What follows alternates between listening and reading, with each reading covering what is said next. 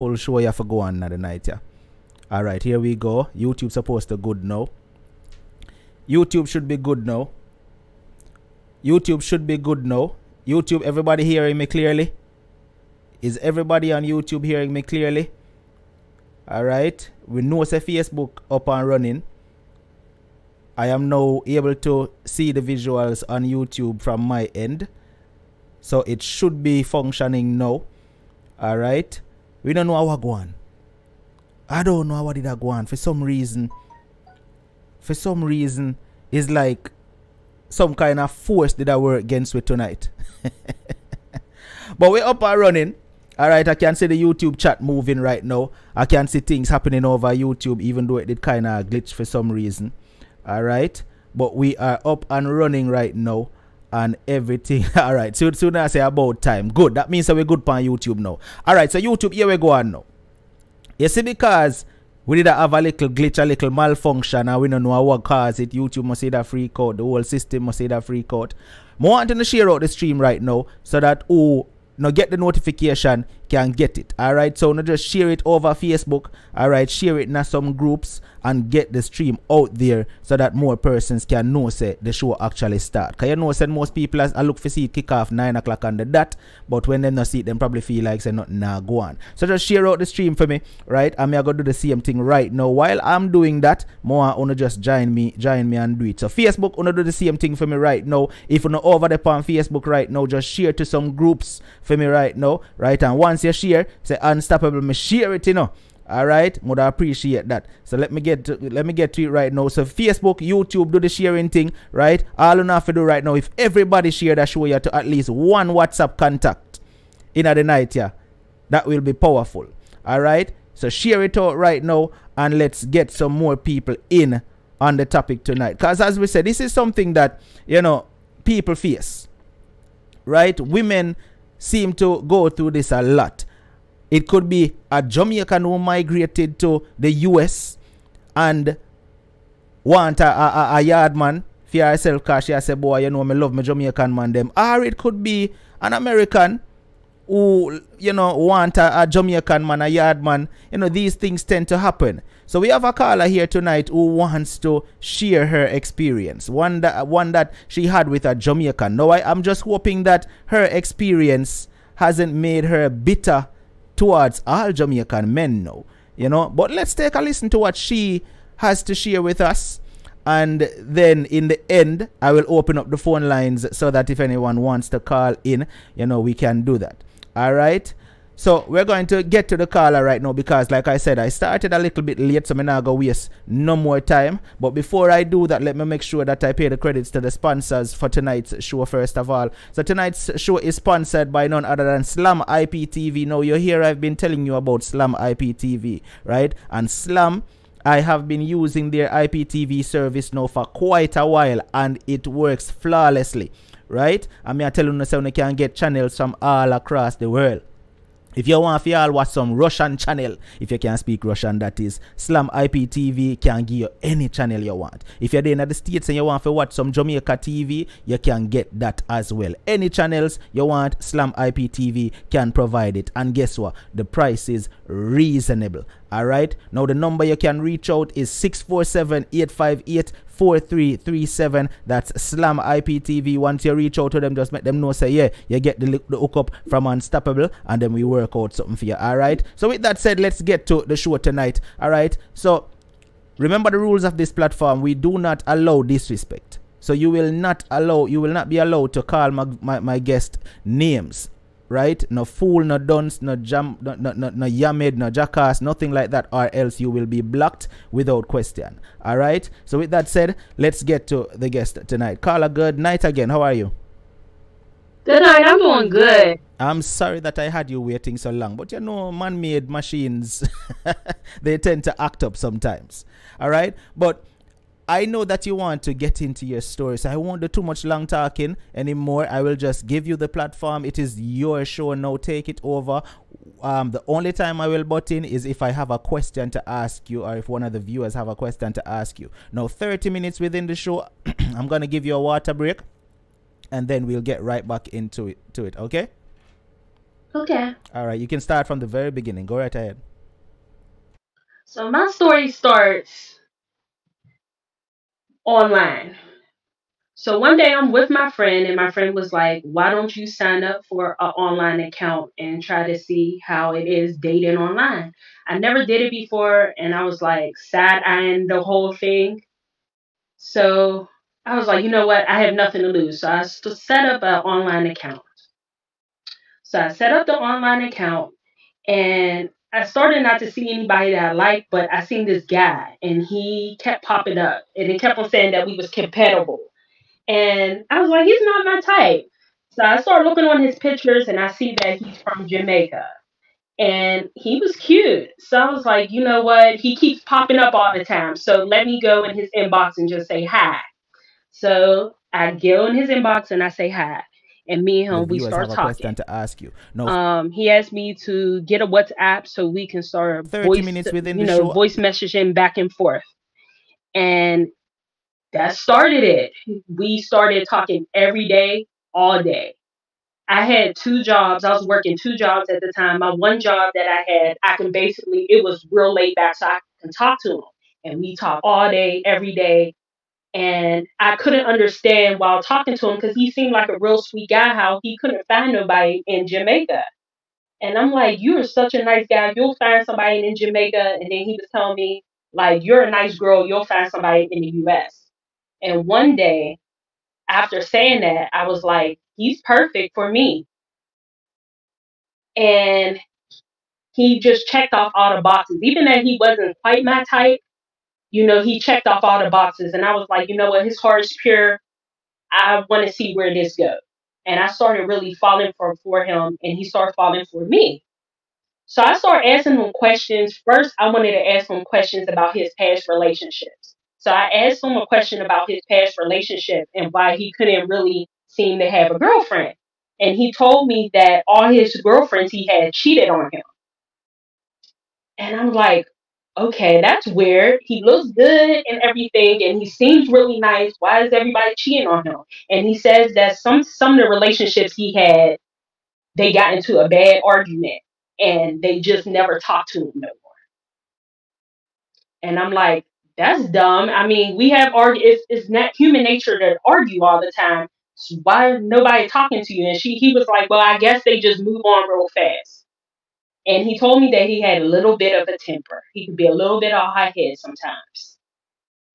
And I'm a nice person and I have a good head on my shoulders. And I'm like, I'm not going to ever push him to that point. He told me that he had a temper when people talk to him like he's stupid. And I'm like, I'm not going to talk to you like you're dumb. So we kept talking. And eventually I said, you know what? I got to see if we're going to hit it off because we have so many things in common. And now in this age, I'm tired of these one a day texter, man. He was so consistent. Every time I text him, bam, he was replying back. He was also asking me how was I doing, asking me if I ate. Sometimes he can hear my voice if I was tired, and he was like, "Oh, my baby's tired." And I was like, you know what? Why not? Let me see if we hit it off. So I booked a flight to Jamaica to Mobe, and I was going to meet him and see if we hit it off. So fast forward to that, I meet up with him and he really didn't have any money. So I knew I was going to be paying for everything on the trip. And I didn't mind. If he was cool and we were going to hit it off, I didn't really mind. So I paid for everything on the trip. I brought him some shoes and some clothes down from America. And other than that, we hit it off. We went to the beach. He showed me around Mobe. It was beautiful. We connected. But there's one red flag that came up. I was getting souvenirs for family members back home. And we went to one store and the man knew him. And I was like, this man know you. How you know the man? And he was like, well, I've been here he was like, the last time I've been here was 2 years ago. I guess I have a memorable face. And when I was shopping around, I noticed they were off to the side talking. And I took a mental note of that, but I was like, okay, whatever. And I kind of like threw it to the side. So we go back to the hotel and everything. We have a good time. I'm just going to fast forward to I had a great time. I'm back home in the No, US. before you fast forward, I want to ask you something because we want to make sure so we get some context. All right, so you went down. How long were you in Jamaica for? I was there for 4 or 5. I was there for 5 days. For 5 days. Okay, so for the 5 days that you were there, he was the perfect gentleman to you, is what you're saying, right? Yes, we held hands everywhere. Yes, he was perfect. He was And perfect. were there any um, red flags that you might have noticed? Anything that would have said, "Hey, hold on, let me step back a little bit." Was there anything that you saw during those 5 days, other than Um, that Montego Bay situation that you mentioned? I seen that when we take pictures, he wouldn't really smile. He didn't look pretty happy with me. Mm, And I was like, and I kind of threw that to the side. I was like, well, maybe he just don't like to smile. But mm-hmm, that's something that I look back and I was like, there's something wrong with that. He wouldn't and he wouldn't. We were friends on Facebook, and he wouldn't share none of the pictures on his Facebook.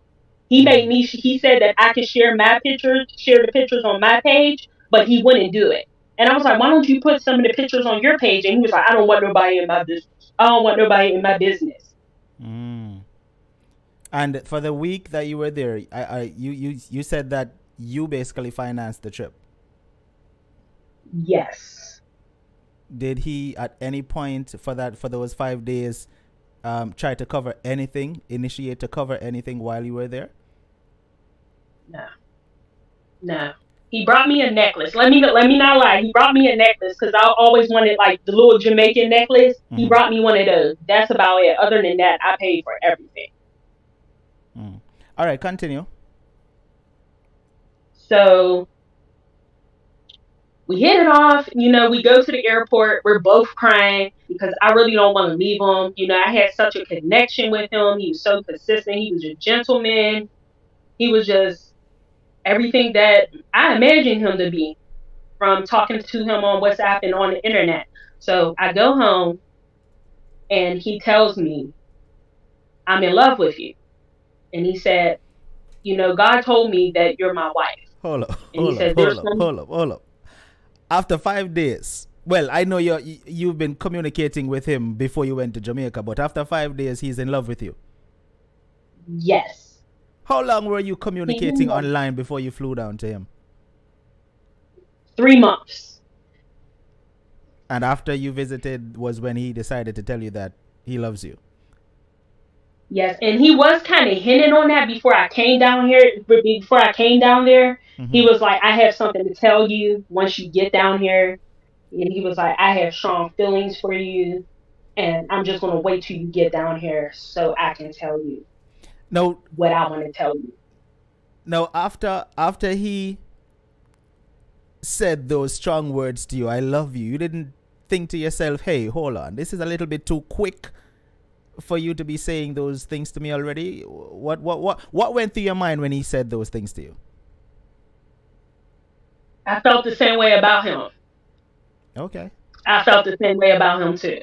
so it was all natural. Okay, all right, go ahead. So it was all natural until he started saying that, God showed me that you're my wife. And he was like, there's some men who wait a lifetime and wait years.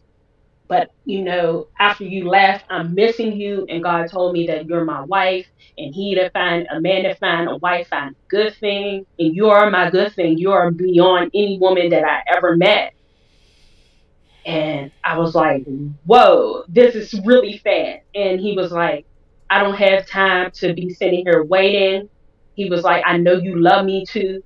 And I know you be thinking about marriage and stuff and marrying someone. And he was like, I know that you love me. I can just see it in your face that you want to marry me. And he said, just think about it for a day or two, or just think Mm. about it for a day or two and just let me know what you think. And, he let me go and he let me really think about it. And I thought about like my past relationships Mm-hmm. and they really sucked. And I got cheated on. And Mm-hmm. it really sucked. And I remember how this man made me feel in 5 days and talking to him. and how consistent he was. And he made me feel wanted, and he validated me in every aspect of the way. And see, I'm asking you specific questions because I want the viewers to understand as well as myself. I want to make sure that I understand what things was like before he actually ended up in the States with you. So while you were in the States, after he asked you to marry him, well, not marry him, but he told you that he is in love with you and all of that. What was the communication like? Was there strong communication? He would talk to you Yes. every day. All that was good. It was perfect. Every day, consistent. He knew my schedule. He knew once I'm working the first job, I can talk to him. The second job, I couldn't really have my phone, but Mm-hmm. it continued. You know, some days, I was kind of like falling back, and he would be like, "Wait a minute." He was like, "Is there something wrong? Because we talk all the time. I gotta hear your voice. I want to hear your voice. You're everything to me." My day was bad. Just listening to your voice makes my day all right. I need to Mm-hmm. hear you. Hmm.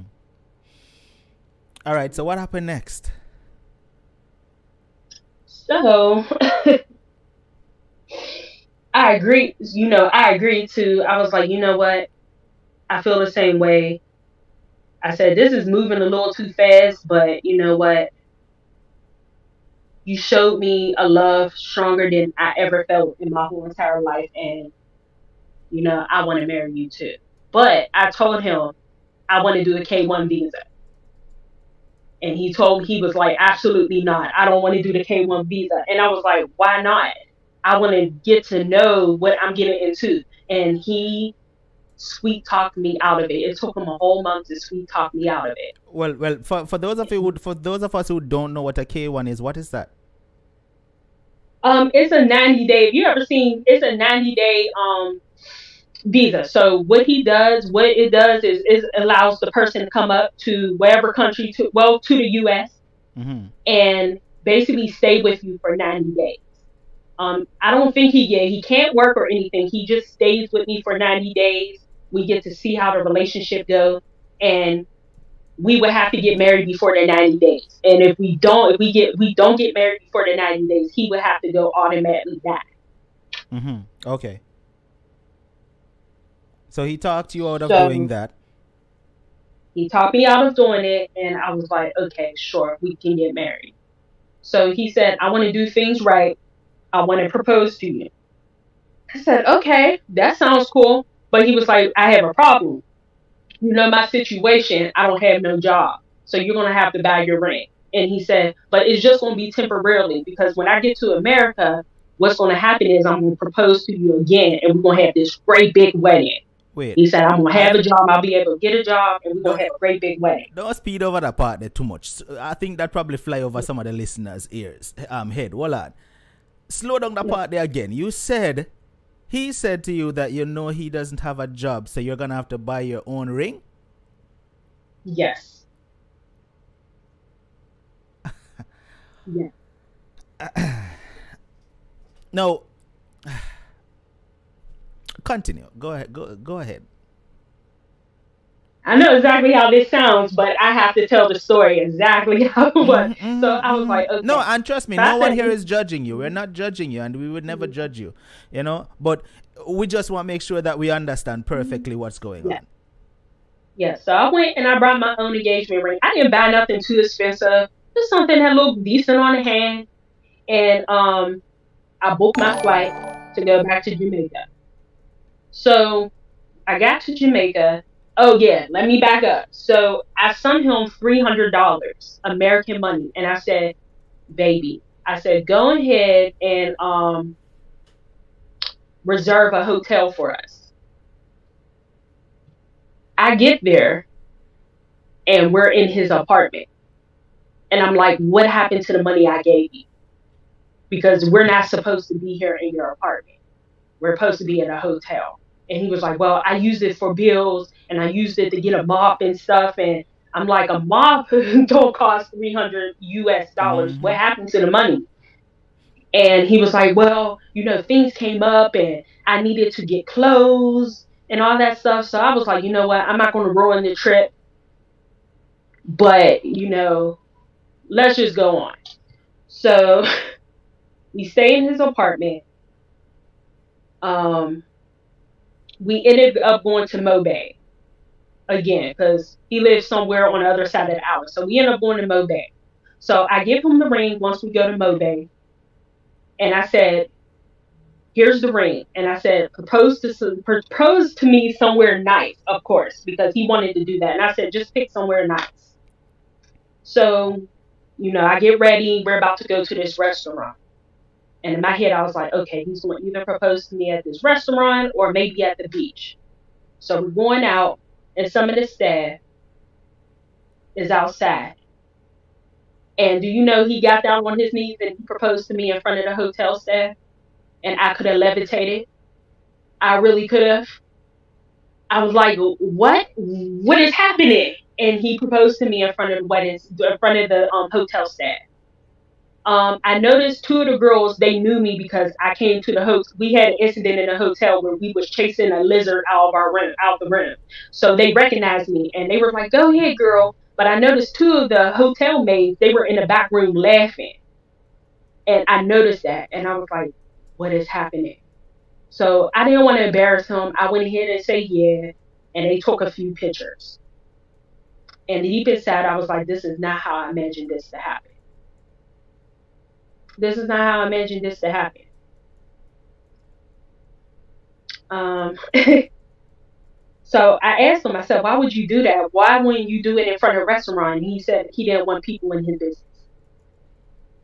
And he told me I was not supposed to put the pictures on Facebook. He wanted it to remain private until he got to America, and then he would share the pictures. And I went with the okie doke. So I went back to America. And I still had a good time with him. He was never mean to me or nothing. We still had a good time. I went back to America and still we were talking consistently. And we had an incident that came up where I got to see his temper. I get home from work late at night and I tell him, babe, I'm tired. I'm going to bed. So I wake up in the morning and I see that I have like I have all these Facebook messages. I have all these WhatsApp messages. I have him talking like voice notes and everything. So I was like, oh, my baby thinking about me. So I go on there and I see where he said, oh, so you're up at 1 o'clock in the morning. And I'm like, no, I was asleep. And I go through each and every message and he's starting to get more aggressive. And he's like, why are you ignoring me? I know you're up. I see you active on Facebook. I see you active on WhatsApp. Why aren't you answering me? So you're talking to some other nigga. And then he started getting more aggressive and shit. And one of the voice notes, he was screaming at me, like, you're a liar, B. You're a liar, B. You're a bitch. You're just like the others. And you're lying to me. And I see that you're active and you ignore me. So I get on and I'm like, what is this? And he was like, I seen that you were active and you're a liar. You're a liar. You're a liar. You lying. You lying. And I was like, I didn't even get to really say nothing. He's screaming and he's hollering. And I remember saying, it's over. I don't want anything to do with you. It's over. I said, first of all, I was asleep. And I said, when you're in America, I think it remains active unless you turn it off. And I don't know nothing about that. And then he started screaming at me and I said, it's over. I don't want nothing to do with it. I go on with the rest of my day. I was really sad, but I went on with the rest of my day. He calls me on my lunch break and he's crying. And he was like, I'm so sorry, baby. He was like, my temper. And he was like, I thought you were playing me. And you know my past relationships and I thought you were playing me. And he was like, I really want you. And he was like, you don't want nothing to do with me, just tell me and I'll just erase you from my whole history and I'll erase all the pictures. But if you believe in love, he is like, I can fix myself. I'll pray and I can fix myself. Just give me another chance if you see it in your heart. And I was like, I gotta think about it. And I started thinking about the good times we had and how he treated me better than any other man in my whole entire life. And I said, you know what, I'll give you another chance. And he said, but you got to say that you seen all my messages and you were active. And I was like, but I wasn't. I was really asleep. And he was like, if you just say that, that's all you got to do. Just say those words. Just say that. And he was like, we can just forget about it. And I was so broken at that point. I said, I was active. And that started the foundation of what I'm going to get into later. Um, so we started back up again, and I started sending him all this whole time. I was taking care of him, basically sending him money through Western Union, and that started back up again, and we started talking again. And then it was time for me to go back to Jamaica so we can, start planning the wedding and getting married. So I went back to Jamaica, and his friends, I gave him more money so he can get us a hotel. And I was like, this time, get us for real. Don't waste the money. Get us into a nice hotel. So when I tell you, we pulled up to the hotel and I nearly levitated off the cab. It was like one of those boarding rooms, and I don't know what you call. I forget what you call those in Jamaica. It's like it's not even a hotel. It's like a whole bunch of rooms, and it's like a Mm-hmm. bed, a TV, a fan, and like a real little space that you can shower. And I'm like, what happened to the money I gave you? Because this is not no hotel that I'm giving you money for again. I Feel said, the so you music. blew my money again. Sorry, continue. And he was like, no, it's for the wedding because it costs money for the paperwork, and I got to get the pastor, and then I got to try to get a photographer. So I used the money for that, and we're in this boarding. We're just going to stay here. And I mean, it was decent. It wasn't like roaches or nothing like that. It was decent, but I mean, that's not what I gave him the money for. So, his friends, he had two friends, a friend that had a car that was riding us around Jamaica while we were trying to get paperwork done. I didn't know nothing about the paperwork, but he knew about that, getting the paperwork, getting copies and stuff. So they were riding us around, and they were really cool. And we had an incident where we stopped at the KFC. We brought them a meal so they can share it, and they had a kid with them, so we brought them a meal, and me and him, we were going to share like a four-piece meal. Then he realized his friend is supposed to be meeting us, but he didn't get his friend nothing. So he was like, okay, well, what's going to happen is, you take a piece of chicken, I'll take two, and I'll give the friend another piece of chicken. So when the friend got there, I only basically had one chicken out the box. He ate my biscuit and he poured Grace's ketchup all over everything, which I do not like at all. So I only had one piece of chicken, and he looked at me and was like, "Don't worry, baby. Before I leave, because he at this time he picked up a little job, and he said before I leave to go to my night job, I'll get you something." So I was like, "Okay." So later on, we go throughout our day, doing errands. We're sitting in the room, chilling. So I asked him before he leave. I said, "Can you get me something from downstairs from the restaurant because I'm hungry? I mean, I only had a chicken leg." He looks at me and he said, "Bomba Clyde," and he looks at me and he said, "Man, I'm not getting you nothing." Basically, I'm not even gonna try to ask him, but he was like, I'm not getting you nothing." And he was like, "You already ate," and I was like, "I'm hungry. I only had a leg, and it been 7 hours." And he said, "I'm not getting you nothing. Every time you come here, you've been getting bigger and bigger and bigger." And he was like, "And it wouldn't hurt you to miss a meal, and I'm not getting you nothing." And he he walked out the room and slammed the door. And all I can do is just sit there and cry because he really did something to me. Just tears start flowing through my eyes. Now I was just really, really hurt and flabbergasted. Like, what? So he comes back up in the room and he takes a bag of crackers and he throws them at me and he said, "Here." And he said, "Don't leave this room." And he goes on to work. I fall asleep with tears coming down my eyes. I cry myself to sleep, and he calls me eventually, and he says, "I'm sorry." And this is the day that we were supposed to go to. This is the day before we was going to go to the pastor to get married. And he was like, "I'm so sorry." He was like, "I'm just aggravated at work, and I didn't mean to take it out on you." And he's like, I'm working on it. I'm working on it, and I'm going to work on it Now let me before ask I you. get to it. Let me ask you a question. Okay, so initially Mhm. you mentioned that he was unemployed. At what point did he get a job? Right before, yeah, right before I came to get married to him, he got So, a job. so he got a job. You decided to go down to get married. Did you actually have to finance the wedding as well? Yes, So he didn't yes. contribute anything at all towards the wedding, Nothing, even though he got a nothing, job. nothing, nothing. Now, He said that all his money was used for rent. I need to ask you one other question, and then I'm going to let you continue. So Hmm. I could have understood when he didn't have a job. All right. Now he got a job. You went down to decide, okay, we're going to get married.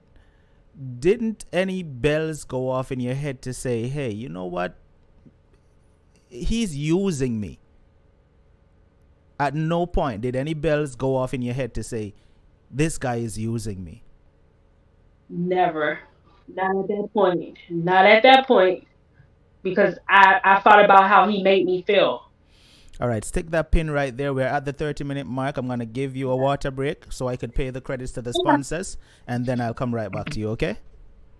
Okay, cool. All right, viewers, this one is really interesting. And there's a lot more because remember, he's still in Jamaica. You haven't heard what happened when he got to the States as yet. So this is only going to get even more interesting. So if you think you hear anything yet, trust me, there's a lot more. But before we get to that, I want to say thank you to the persons that have contributed to the show so far. I want to say thank you to Patrima for sending in a Cash App contribution, and also Chrissy, thank you so much for sending in a Cash App contribution. That is appreciated 100%. All right, and over here on YouTube, we got Gary Logan sending in a super chat contribution. It's appreciated, Gary. And Lavender Smile sent in a super chat contribution as well. Facebook, if you would like to contribute to the show, we've got the Zelle and the Cash App link information right beneath there on the screen. I want to say thank you to my sponsors for tonight's show, Slam IPTV. You can get all TV channels, premium TV channels, if you wish. You can get from Slam IPTV. The number you can reach out to them is 647-858-4337. And the next sponsor for tonight's show is none other than Clean Coochie. All right, you can contact with Clean Coochie over there on Instagram at KLEAN_KOUCHY, and the number to reach them is 876-429-8345. All right, now before I get back to the caller, I am going to intentionally hold this off because YouTube is over here being stubborn. All right, we're only at 101 likes. Before we get back to the show, I need to see the likes moving, please, and thank you. Facebook, big up everybody over there on Facebook for hitting the like button, because you always a show say you do way better than YouTube as far as the likes goes. All right, but YouTube, you need to do better. 101 like, no, we can do better than that. So before I get back to the caller, let's see the likes going up on YouTube, please, and thanks, and then we'll get back to the rest of the story from the caller.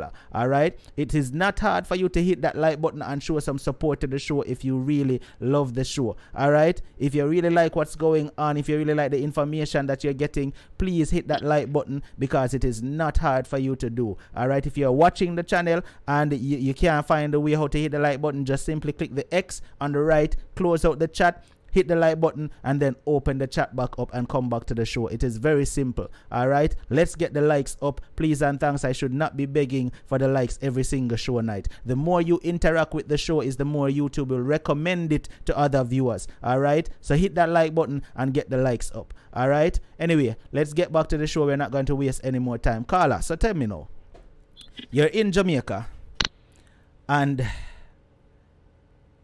this man basically disrespected you. Have you ever been in a relationship where you were spoken to like that? No. So that's your first experience with a man ever talking to you that way and the way he did? Yes. And at that point, it didn't dawn on you to say, hey, you know what? I need to run and get away from this before it gets worse. Later on, when we get further into the story, after I tell you this part, then that did dawn on me. Mm-hmm. So We ended up going to the pastor. Well, we ended up meeting his parents first. And I remember meeting his mom, and they were really sweet. Um, I remember his dad looking at me and saying, "Are you sure you want to go through this? Are you sure?" And he was asking me questions like, he was like, "I want to see if you're good enough for my son." And he said, do you have any babies, or have you been married before? And he kept asking me questions, hoping that I would say yes, so he can say no. And I felt that in my spirit, like, why is he asking me these questions? It seemed like he wants me to say yes, so he can say I'm not good enough, because he wanted his dad's blessing. Mm-hmm. And unless I got that, he wasn't going to move any further. And it seemed like his dad wanted me to say yes to one of those questions. And I kept saying no, no. And he said, "Okay, well, y'all go and get married." So we went ahead and got married. Um, I noticed that his friend was the photographer and he was taking pictures. And we were going through the ceremony, and I looked at his friend from the side of my eye, and his friend was making a disgusting face at me. You would you would thought I was like a big bag of garbage standing there. He gave me a big disgusting look on his face. And in my head, I'm looking at him from the side of my eye, and I'm like, why is this man looking at me like this? Mm-hmm. But I threw it off, and then deep inside, when we went to the part where the wedding, when the pastor was like, "Is are you do you really do you want to go through this? Anybody have something to say?" I kept on thinking in my heart, this don't seem right. But I was like, you know what? I'm just gonna go through with it anyway, because he's trying. He's trying. He told me he's gonna go and really start going back to church, and he's gonna really get his temper down out of and back intact. So I said, you know what? And he makes me feel so good, and he makes me feel like I'm important, and he validates me, and he makes me feel like I'm beautiful. I mean, I got picked on ever since all through school. I got picked on about my looks, and this man made me feel like I'm Beyonce. Mm. And I was like, that feeling is just awesome. And I said, you know what? I can deal with a temper. We can pray that off. I'm going to go through with it. And I did. I went through with it. Um, Everything was great after that. We didn't get into, there wasn't no tempers or anything. Everything was good for the last 2 days I stayed. I go home, and I noticed that he started to fall off. I'm not hearing from him as much as I usually do. And Someone in the eventually, what comment he was section doing. wants to ask a question. Let me ask you this question. It's a very valid question. Before you went down to Jamaica to get married to this person, did you mention this to any of your family members in the States that, hey, I'm going to Jamaica, I'm going to get married? Was this ever discussed with your family? Not at all. No. It was a secret. He wanted me to keep it like that until he came back up here, until he came up here to propose to me.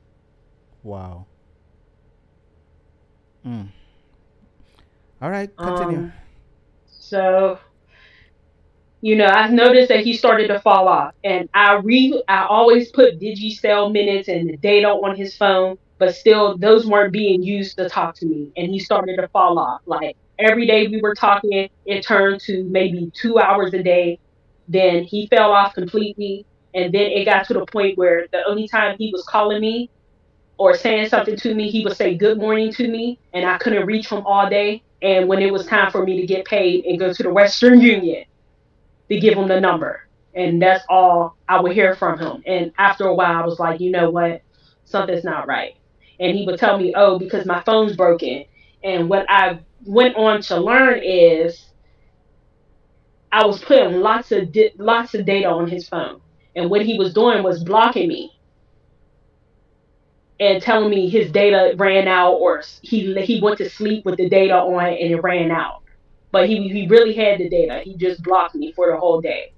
Mm. I learned that way later. And I was like, you know what, this isn't feeling right. So something told me to go back on the dating site that I met him at. And I go on the dating site, and guess who's on there? And guess who's active? That's supposed to not have any data. It was him. So I screenshotted the photo. I sent it to his WhatsApp, and I said, it's over. F you. And guess who automatically had data to call me back? Hmm. He called me back within 1 millisecond. Like the minute it got to his phone and as check marks came in, guess who was ringing my phone? So he tells me, that was just that, I just went on there to see if you was on there. And I was like, no, you're not gonna flip this around on me. I was like, first of all, you lied to me and you told me you didn't have any minutes, you didn't have no data. You kind of threw me to the side, but you're on a whole data side and you reactivated your profile. And we're supposed to be married. This is not no boyfriend girlfriend stuff. We're supposed to be married and you activated it and you're active. And he was like, well, he's a good talker and he turned that thing and he was like, well, I was just checking up on you because you were acting funny towards me, and I wanted to see if your profile was active. And then at the end, the way, and I forget how it happened, he turned that thing around on me so much. At the end of that call, I was apologizing to him for not trusting him. Hmm. And I was like, I'm sorry I activated my profile to check up on you, and I was apologizing for not trusting him. We went past that, we moved past that. So we started the paperwork and I ended up getting a real good job where I didn't need nobody to sponsor. Like my job was good enough to bring him up here and I ended up paying for all the paperwork, the lawyer, everything to get him up here. So I paid for everything. So let's fast forward to he gets approved and everything and he comes up. So he gets approved and I pay for his after once he gets approved, I was like, you don't gotta worry about nothing. Here's the money, book your flight, come up here. So he gets up here and I'm meeting him at the airport and I'll never forget, I'm going down the escalators to meet him at baggage check. And I remember the voice, and I'm a Christian girl. And I remember the voice of the Holy Spirit come to me and tell me, you have made a big mistake and you will be sorry. And I'm like, what am I supposed to do now? I didn't file the paperwork. He's here. I was like, just forget it. We're just going to see how this goes. And I remember hugging him and it just didn't feel the same. So we go back to my apartment and everything. He gets settled in. He didn't have nothing but like five pairs of drawers, 2 shirts, 3 pairs of pants, literally. So I was like, well, I know I'm going to be responsible for the rent and everything and probably get him some clothes. That's fine.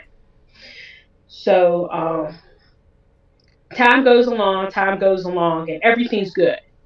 So I would say within 2 weeks' time, he asked me, he meets a couple of my friends. He didn't meet my family. I'm asking him, meet my family. He was like, I want to meet your mother, but I don't want to meet nobody else.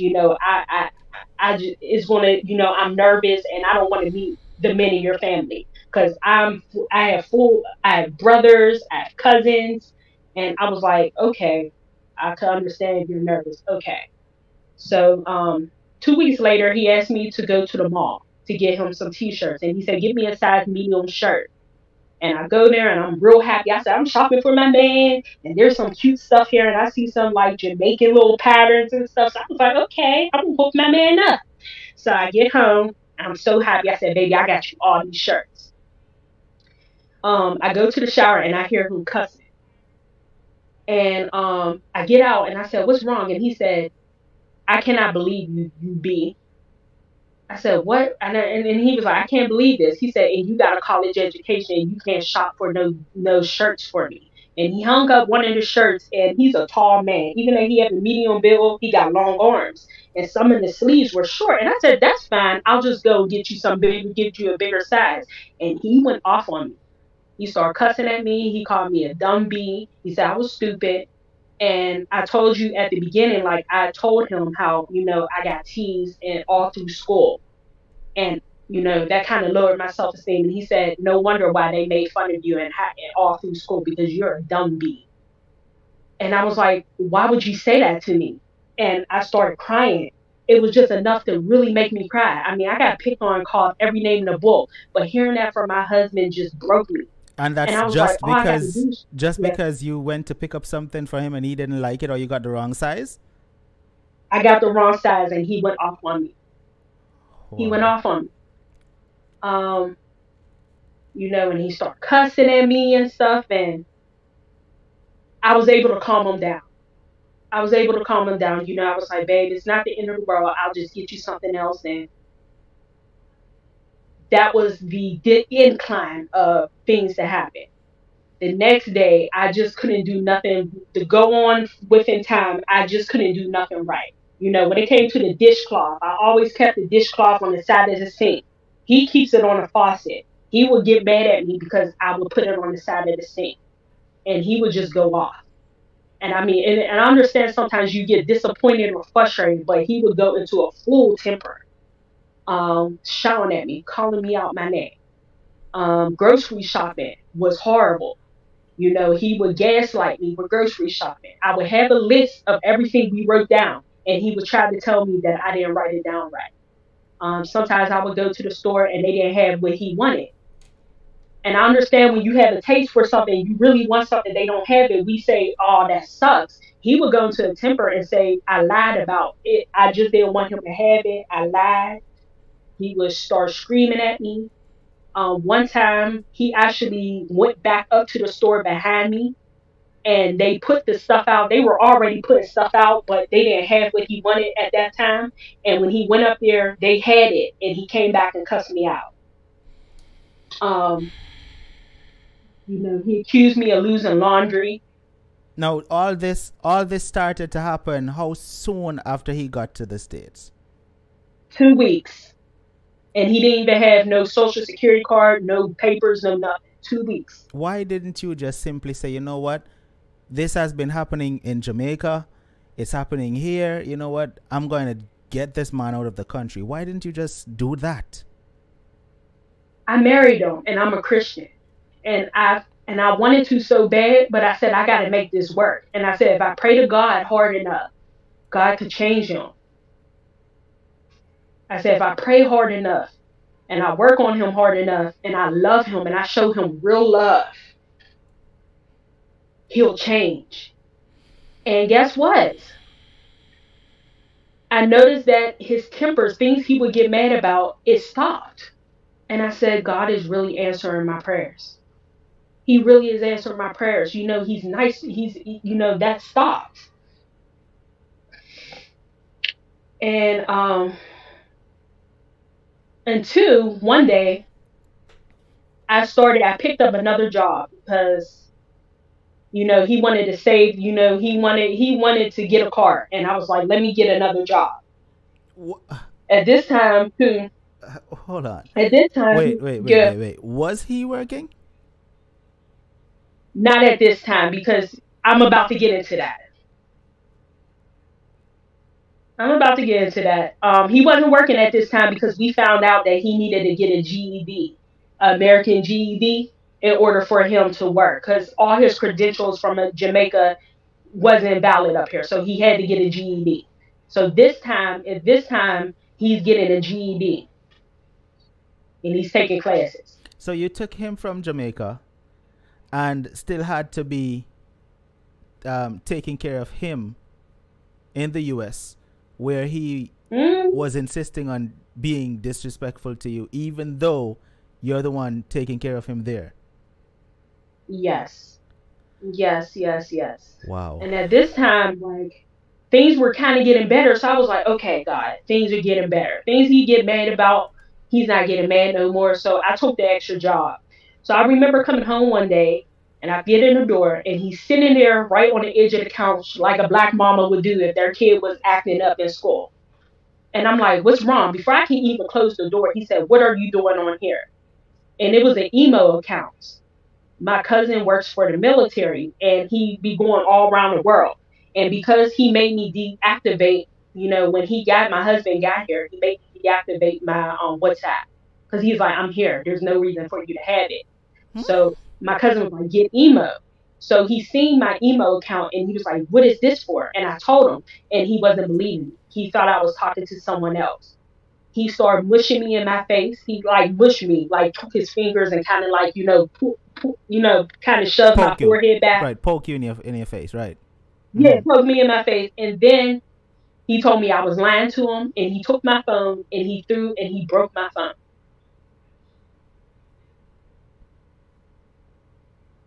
Um, He ran back to the back of the apartment and he grabbed my book.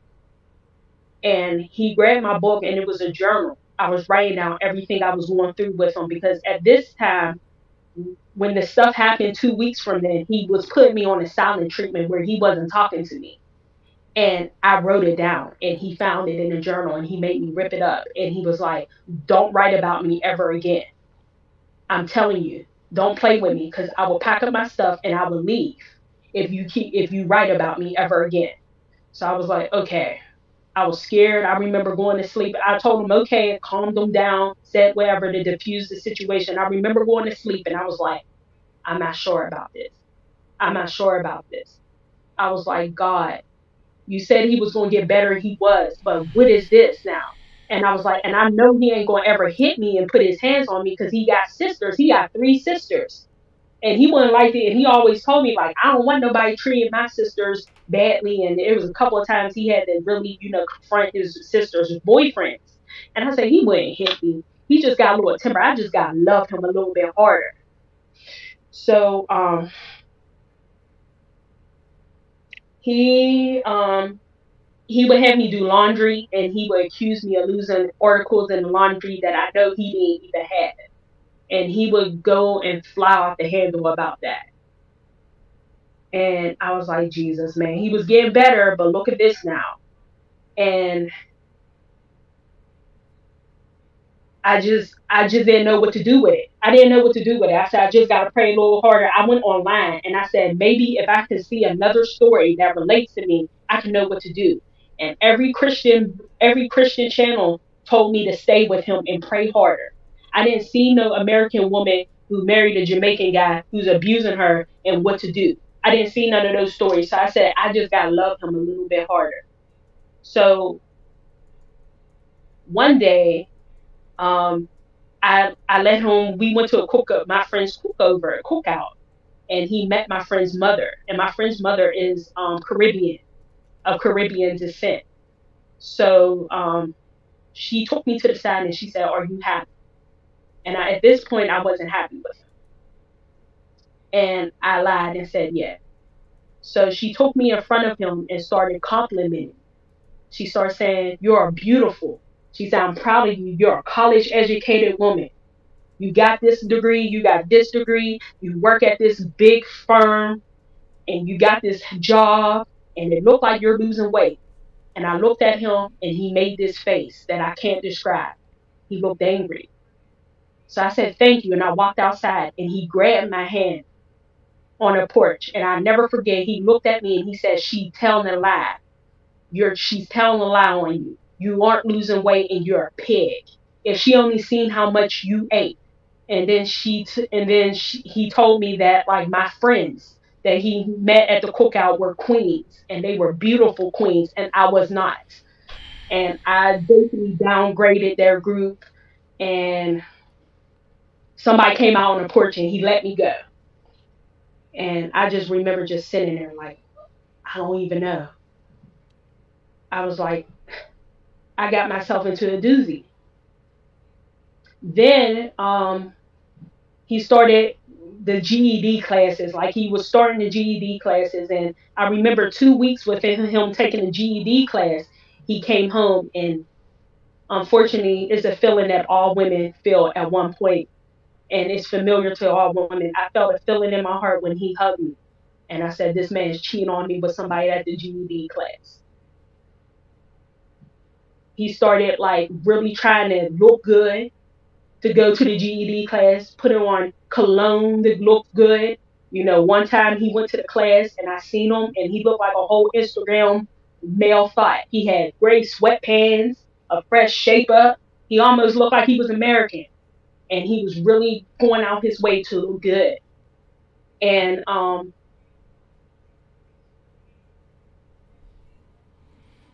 I just felt it. He was cheating on me. And then he goes and he tells me that there's a girl at the GED class of Jamaican descent that got a crush on him. And he told her that he's married. And she just keeps smiling at him. And that just made me angry. And I said, what we can do? We can put everything in her name and she can take care of you. and something must have happened between them because the GED classes stopped, and there was a no more mention of the girl. And I just didn't know what to do. I knew I had to get away, but I didn't know what to do. And then eventually, he started really disrespecting me, coming home all poor parts of the night. So so he got his GED. He found, let me fast forward, he got his GED and he got a job. And he got a job that was really good. With the job, he ended up getting a car, and it was a really good job, a good paying job where he got more than me. And I said, I'm going to sit right here and see what he does with this money. So after he got warmed up to the job, I said, I'm going to sit here and see what he does and see if he offers to contribute. And he didn't contribute anything. So I asked him, I said, are you going to, and I asked him, I said, he always say that I have an attitude, so let me calm down. And I asked him, I said, I'm so proud of you, baby, that you got this new job. I know you happy, but I said, can you contribute to the household? He looked at me and he said, I'm not giving you a damn thing. He said, you should have never brought me up here. And he said, and I'm paying for my car and my insurance, and that's it, and I'm not giving you nothing. And he didn't. He didn't give me anything. And He said you should have he never started. brought him there. He I actually should have said never those brought him. words to you. Yes, he said I should have never brought him up here if I wasn't. Well, I should have never brought him up here if I wasn't willing to support him and pay for everything. So I was like, so we're looking at houses, and I said, how are you going to help? And he said, you're going to figure that out. You're going to figure it out. I'm not giving you nothing. How long after he was there? This is how long now? Has it been 4 months, 6 months, a year since? It been at this time it was like 8 months. So he was still fresh, basically. Mm-hmm. Mm-hmm. So he told me that, and I was like, okay. So I was like, I'm gonna still keep praying. I'm gonna still keep praying because when we get into these incidents, what it would happen was we would get into an incident, and then it would get better, and we would be good. Like we would laugh and play. He would be cuddle on me, and we would laugh and all that stuff, and everything would be fine. And then an incident happened, and everything would go downhill. So the next incident that happened was he went out. He decided to go to the bar with his friends he met at the job. I said, cool, have a good time. Even at this point, I wasn't allowed to hang out with my friends without him. So I was like, well, it's cool. So he goes out with his friends, and everything in my city closes at 2 o'clock. So I was like, the only thing that's open a little bit after is like the IHOP. So the club eaters can eat, and it closes at 4. So I was like, okay, I'll give him time to get home. So 4 o'clock call comes. I call him, and I was like, where are you? And he's like, I'm on my way home. 5 o'clock comes. I call him, and he say, I'm on my way. Just hold on, I'm on my way. I call him back, and he turns his whole phone off. This man didn't come back in this house until 9 o'clock in the morning. And when he opened the door, I said, where the F were you? And I don't cuss, but I was just mad. And he told me, he got up in my face and he pointed at me, and he pointed his finger in my face, and he said, when I'm out, you leave me the hell alone. He said, I come home when I want to. I'm the man. And you better be lucky I'm even coming home. So when I'm out, you leave me the hell alone. Don't call my phone, and I get here when I get here. And I said, I'm not putting up with that. I am not putting up with that. The total disrespect. I can't even go out with my friends for a happy hour for 20 minutes without you blowing me up. And he was like, and I was like, I can't even go out at all without you or you blow me up. And you can do that to me. I'm not putting up with it. And then he comes up to me and he punches me in my face. Mm. Mm-mm. I remember losing all my breath, and I was like, you hit me. You really hit me. And he said, now lay your A down and close your effing eyes, or there's more of that where that came from. And I was like, no, you hit me. And I started like, trying to get my stuff. And then he got down on his knees and started holding my legs. And he said, "I'm sorry, baby. I'm sorry. I'm just frustrated. I'm just frustrated. Work was hard. And, I was kind of drunk. And what happened was my friend rode me out there and he got drunk. And I stayed at his house. And I was just frustrated because I couldn't come home. I had to wait for him to sober up so he could drive me home. And I'm just frustrated. Forgive me, oh my goodness." And he just started crying. He was like, "Oh my God, God has really been trying to help me and stuff like that. And I go and I do something stupid like this." And he was like, "I'll never put my hands on you again. I'll never put my hands on you again." And I was like, just mad, just sitting there. And he was like, "I promise I wouldn't." And then he said, "Look at me, please. And we'll pray every night. We'll pray every night. And I'm a good man. And I promise." It was just, I was frustrated. And I was like, "You better not hit me again." Now, why And didn't I you forgave just him. call the police right then and there? Because it, see, with every step of the way, it started to escalate. It started with him verbally abusing you. Then he started poking you, and then it went to him actually slapping you. Why at that point didn't you just say, you know what, I'm going to call the cops? Because obviously it's getting worse. I just, I believed him. I looked in his eyes and I seen that man that I fell in love in Jamaica with. And I said, this is going to get better if I pray hard enough. And I seen that man for that 1 second. I said, I'm going to give him another chance. I said, he ain't going to hit me again. And I said, he's not going to hit me again. I believe him. Until, um, every week, well, one day I was at my mother's house and he called me and he asked me about the mailbox key. And I was like, "It's on the table." And he was like, "It's not there." So I was like, "Okay, well, when I get home the next day after work, I'll look for it." So I came home and I couldn't find the mailbox key. And I ended up calling the landlord so they can give us another key. And they was like, "Well, unfortunately, it's Friday. You got to wait till Monday." So he gets home and I was like, "I couldn't find it, but the key is $50. I'll pay for it. And it's going to be up at the rent office." And Stick a he pin. went off on me. Stick a pin right there for a second, because I think we're going a Mm-hmm. little bit too far. Okay. Well, remember initially I had asked you if you told your parents or your family that you were going down to get married, right? Now, Mm-hmm. what I want you to backtrack and do is tell me when he actually came from Jamaica and came to the US. How did your family find out that you got married, or did they ever find out that you got married? Nope, that didn't happen. Every time I would ask them, we would have like, cause my family is a big family. We would have cookouts. I would invite him. He would schedule to work that day. He was sick, or he would purposely say, "Oh, well, they called me in last minute to work overtime, or they got me working mandatory overtime." And it became every time, something was always up, and it never happened. And at the end, when I was looking at it, I was like, "Dang, it was always something." So they didn't know, and he didn't get a chance to re-propose to me or nothing again. um he just avoided them. He avoided me and my family. He met my mother, but other than that, coming to outings and stuff, he always scheduled to work. So when he He met your was mother as who? Your boyfriend or just a friend or what? as my boyfriend. He didn't want me to tell until he was ready to propose to me. So And at this time yeah, so it husband had. you were already 8 months in him being in the US. Mhm. Mhm. Yes, sir.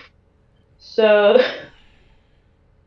um I lost the mailbox key and he started really shouting at me and he started mumbling underneath his breath how I lost it. And I was like, what's the big deal? You lose everything. He lost money, he lost keys and everything. And I was like, you lose everything if we move on. I lost one thing. I said, it's going to be replaced. He didn't like what I said and he started throwing water on me. And I said, can you please stop throwing water on me? Because I got this phone in my hand. He comes out the kitchen and he snatches my phone. I kind of resist. And he comes back over and he snatches my phone out my hand and he puts it underneath the pillow with his phone and he rushes me. He is 6'4", 250 pounds, and he rushes me like a footballer. And it happened so fast. And he started punching me and beating me and punching me and kicking me. And he dragged me off the bed by my plaits, because I had Miss Seeley plaits. And he dragged me off the bed by my plaits and started kicking me and beating me. And he was like, cover up your face. And then I started screaming. And he said, shut the F up. We have neighbors. And if you keep on screaming, I'm going to give you something to scream about. And I remember praying to God. And I said, God, help me. And for some reason, all I do is remember being on top of the bed. And he's on top of me with his hands around my neck. And he started choking me. And I just remember looking into his eyes and just seeing black. And I remember seeing my life flash before me. I see me as being like a baby in a bathtub, and my mom was washing me up. And I seen me growing up through the stages of his life. And then I even seen the fun times me and him had in Jamaica. And he was choking me. And everything went blank. And I remember saying, God, I hope my mom know I love her, because I have a feeling this is going to be it. And something told me to go underneath his fingers that's around my neck and just press as hard as I can. And I did. And he let go. And I remember just gagging and coughing on the bed. And he just casually takes off his clothes and go in the shower. Um, I was just frozen there. Just frozen. Just frozen. My mind said, call the police. Call the police. And then my other side was like, what if he kills you? You see soul flow all the time. What if he kills you? And I said, I'm not going to call the police. And I didn't, because I was too scared. And in my city, they fail people. And I was scared that what am I going to do? If I call the police and say something, they're going to just put him right back with me because we're married. And what if this man kills me? And I was just petrified. And I knew, God, we hit the breaking point where I can't no longer pray for this man no more.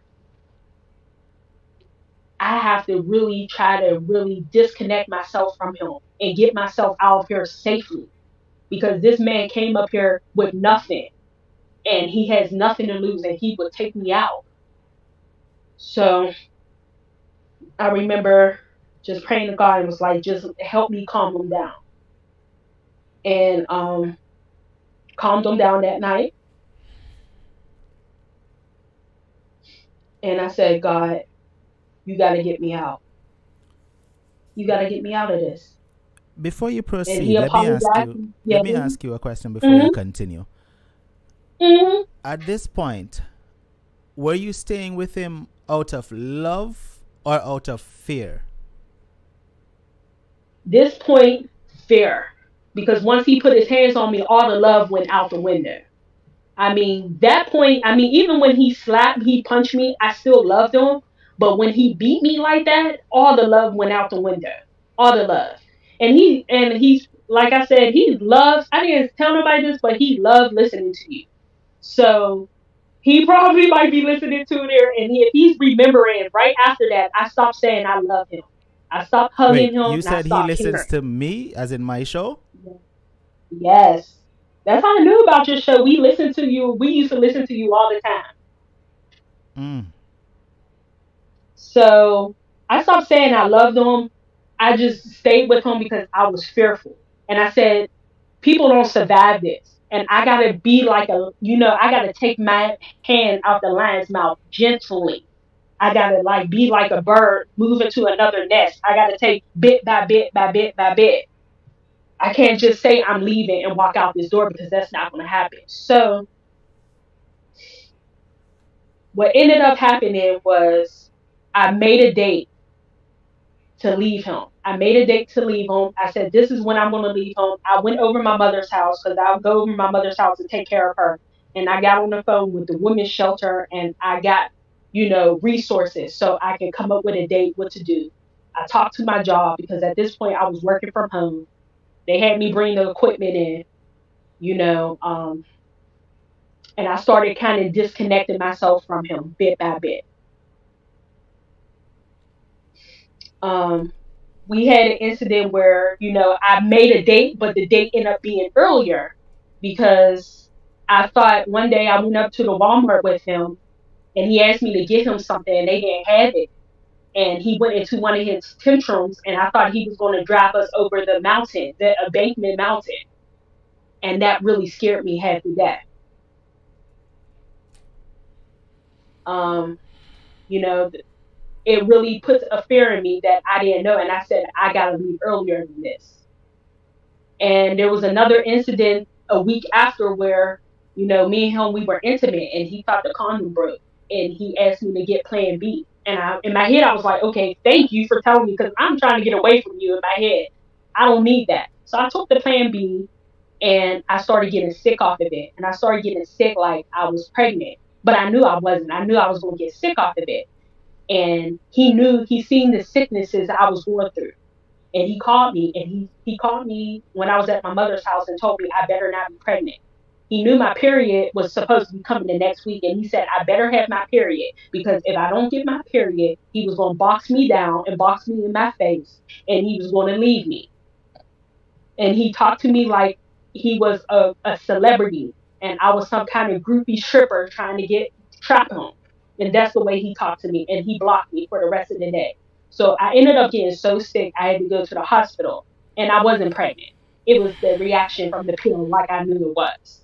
So I came home, I remember throwing the papers at him saying, I'm sick of this. I can't do this. Like, I'm sick of this. And he looked at the papers and was like, I'm sorry that I reacted like that, but you made me mad. And you were screaming at me. Another important question, and I have to ask this Mm-hmm. question. So, he was beating on you every opportunity he got.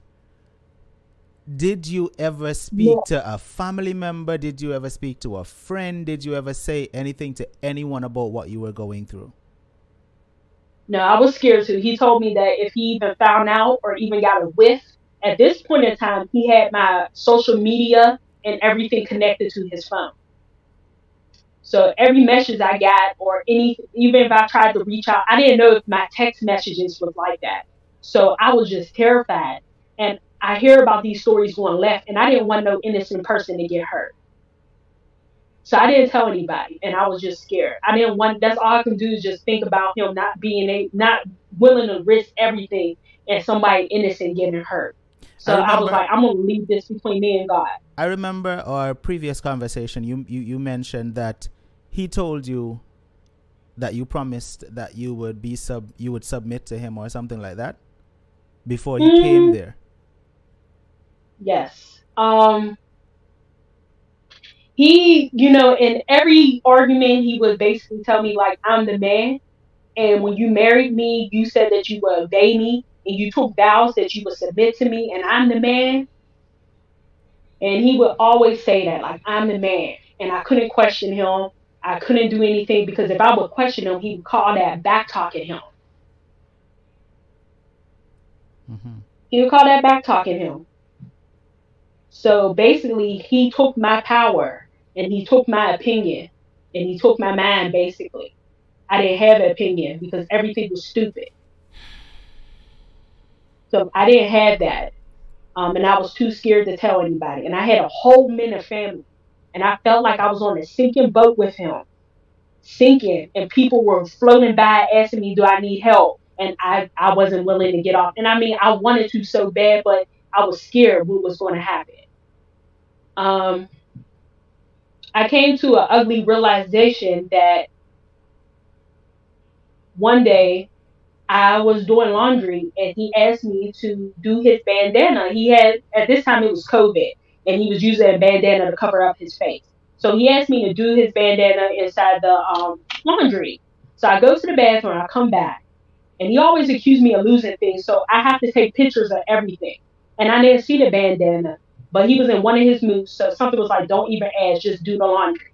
So the next day, I come back upstairs. Well, I come back upstairs and fold the laundry. The next day, he's about to go out and he says, where's my bandana? I was like, it was gone. And he was like, no, I gave you my bandana and you lost it. So he was like, go back downstairs and see if it's there. So I go back downstairs, it's not there. And he says, you know what? I'm going to go downstairs. If my bandana's not coming up, do not show up down there. If my bandana ain't down there, when I come up here, I'm going to box you down. I said, oh my goodness. So he leaves the door. And I remember this voice of the Holy Spirit a voice came over me and was like, look in his old clothes. So I look in his old clothes. I don't see anything. Something said, look in between the suitcases. And I'm like, why would it be between? I look between the two suitcases and guess what was folded up? Real tiny. The bandana.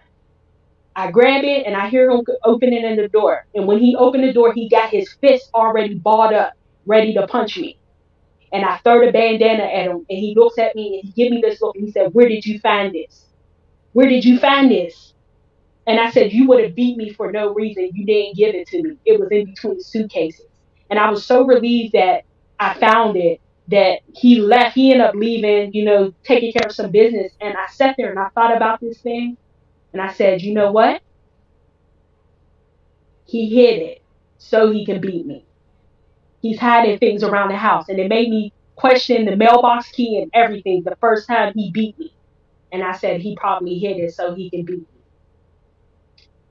And it made the back of my neck stand up. And I said, I really have to get a date sooner than what I thought it was going to be to get out of here. So I started looking for apartments. And what happened was I ended up getting 2 raises at my job, but I didn't tell him about it because I knew I would need that money to save up. And I ended up getting me an apartment on the side, furnishing it and everything. And I was like, so when the day comes, I can just go ahead and leave him. And Mm-hmm. what happened was he ended up saying that he was gonna go out of town with some friends, and I was like, perfect. In my head, I couldn't let him know that, but I was like, perfect. I can just go ahead and go. And the night before, I felt like he knew that I might be leaving because he started talking about taking me on trips. I've been asking this man to take me to the KFC down the street, and he didn't want to take me nowhere. He didn't want to take me on no dates, nothing. But all of a sudden, now we can go to DC. Now we can go to New York. Now we can go But here and there, and but now we can go to Florida. throughout this Huh? marriage, I'm gonna call it what it is. Throughout this abusive marriage, right? Um, Mm-hmm. he got employed. He told you he was not giving you any of his money. He was not gonna spend any money in this house, whatever, right?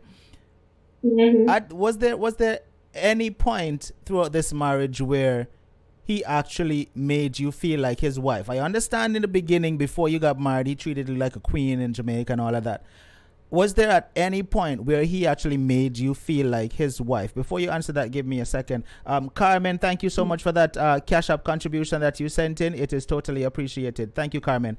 Was there ever a point where he made you feel like his wife? No. No. He made me feel like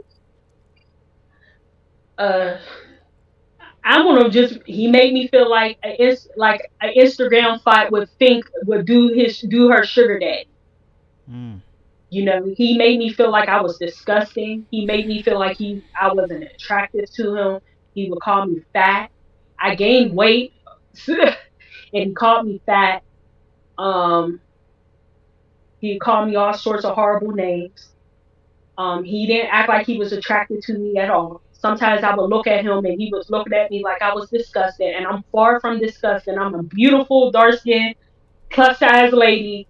I could go out on the street with him and get attention, and he would get really mad about that. And I just didn't know what was wrong with me, why he didn't love me and he didn't like me, and I knew that pretty in my heart that he didn't really care about me once he came to America.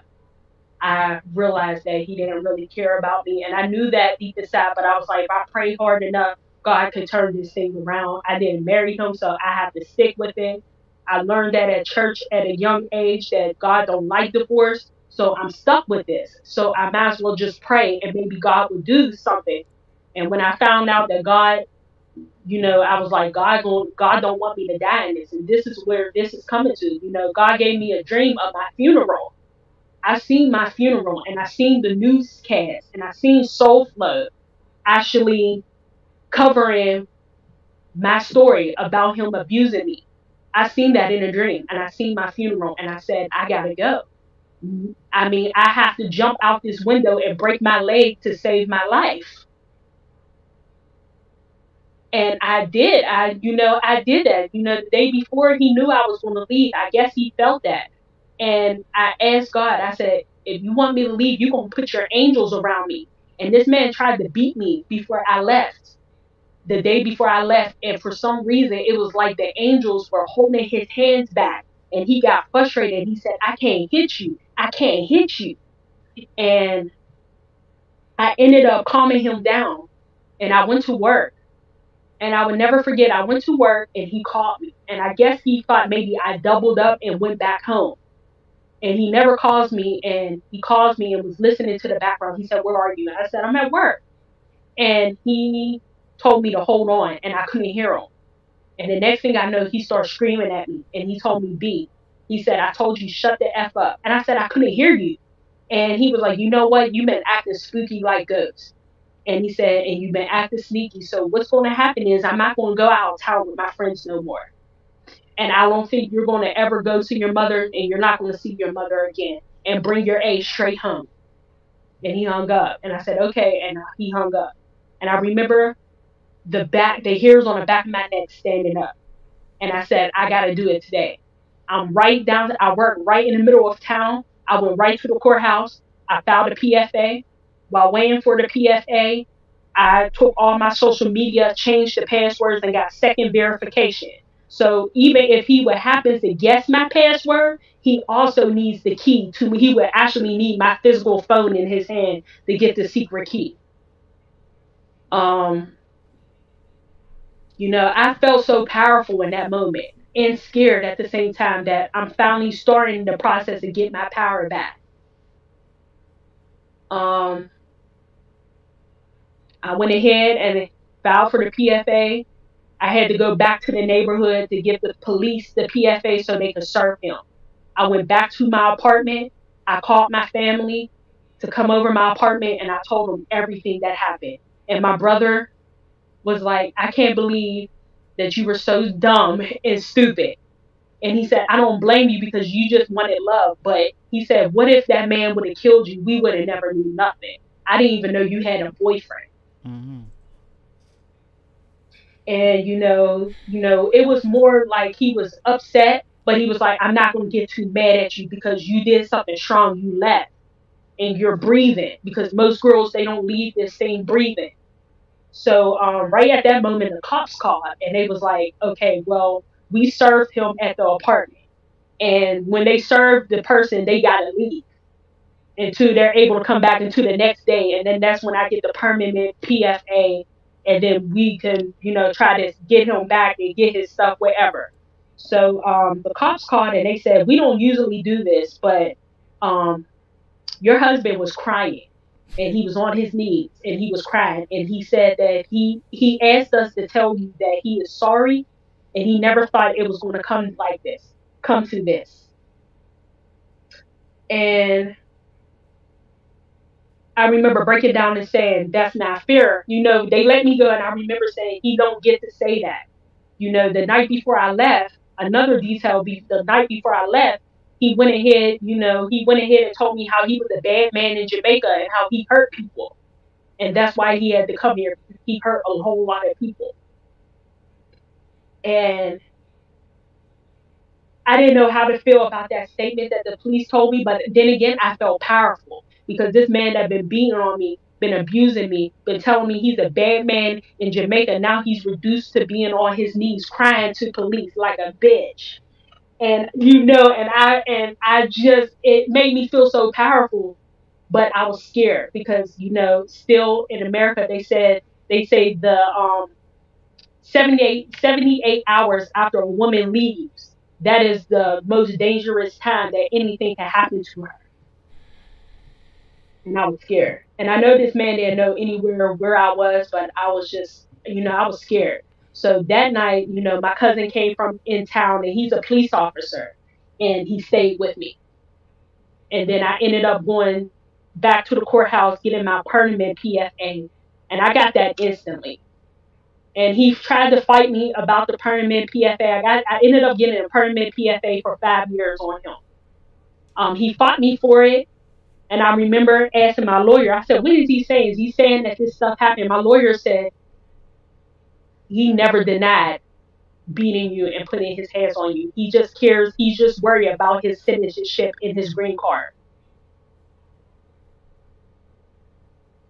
And so once I got the PFA, they told him basically if he bothers me and so much as called me, they're going to deport him.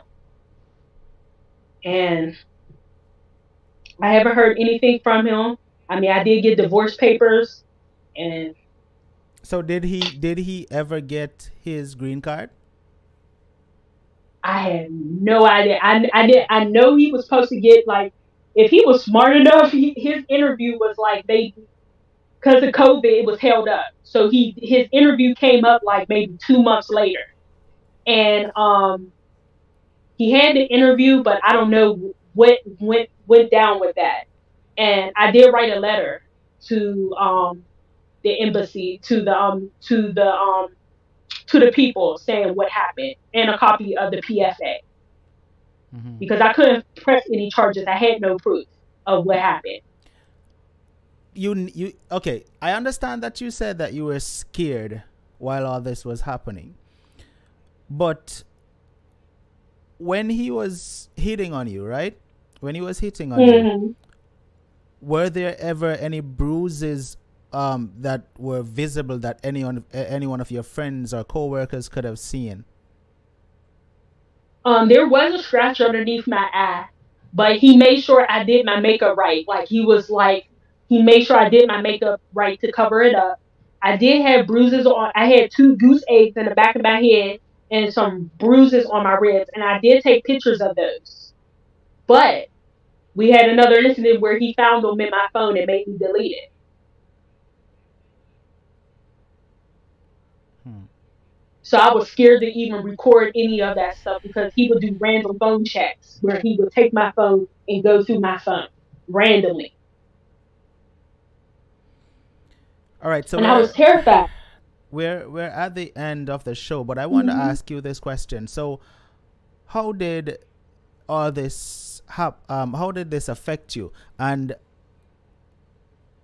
what have you been doing to heal since this happened? Yeah. So I knew my mind wasn't right. I knew my mind wasn't right. So I got right into therapy. And I remember I got into therapy so I can try to heal from that. And I remember getting on my knees and I said, God, I give you everything.